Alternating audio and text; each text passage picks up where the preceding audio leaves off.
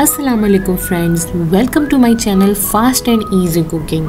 आज मैं आपको बहुत ही डिलीशियस और मज़ेदार रोस्टेड पोटैटोज़ की रेसिपी दे रही हूँ। Hope you guys like the recipe. ये बहुत ही आसान रेसिपी है और ये आलू बहुत ही मज़ेदार बनते हैं। प्लीज़ ट्राई करें, बच्चों को बहुत पसंद आएंगे।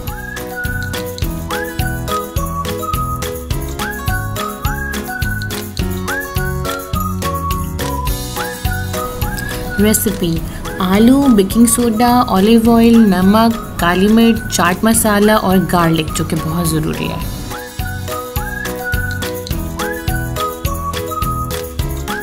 ओके, तो सबसे पहले आलूओं को आपने लेके क्यूब्स में काट लेना है। जब पानी बॉईल हो रहा हो उसमें बेकिंग सोडा और नमक डालना है। बेकिंग सोडा ज़रूर डालना है, उससे अच्छे क्रिस्पी आलू बनते हैं। फिर आप इसमें आलूओं को डाल। ओके, अब एक पैन में ऑयल लें और ऑयल में लहसुन बिल्कुल बारीक कटा हुआ अच्छा सा गोल्डन करना है। इसकी बहुत अच्छी खुशबू आती है, ये हमारे आलूओं को बहुत अच्छी खुशबू देगा। सो ये स्टेप मस्ट है, आपने लहसुन डालना ही डालना है।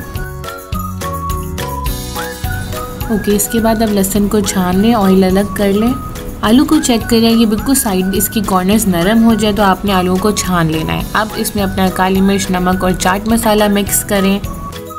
जो लहसुन वाला ऑयल हमने छाना था वो भी इसके अंदर डाल के इसको अच्छी तरीके से मिक्स करना है। मिक्स करते हुए इसके ऊपर एक लेयर सी आ गई है, जो मैश आलू हुए थे उसकी एक लेयर आ गई है। ये बहुत ज़रूरी है इसके ऊपर आना, क्योंकि यही क्रिस्पी होगी अवन के अंदर। अवन के अंदर इनको डालें 20 मिनट्स के लिए, फिर निकालें, फिर इनकी साइड चेंज करें और फिर दोबारा 20 मिनट्स के लिए डालें और ये मज़ेदार से क्रिस्पी आलू आपके रेडी हैं। अब इसके ऊपर आप जो है थोड़ा सा धनिया और वो जो लहसुन हमने छाना था वो डाल दें।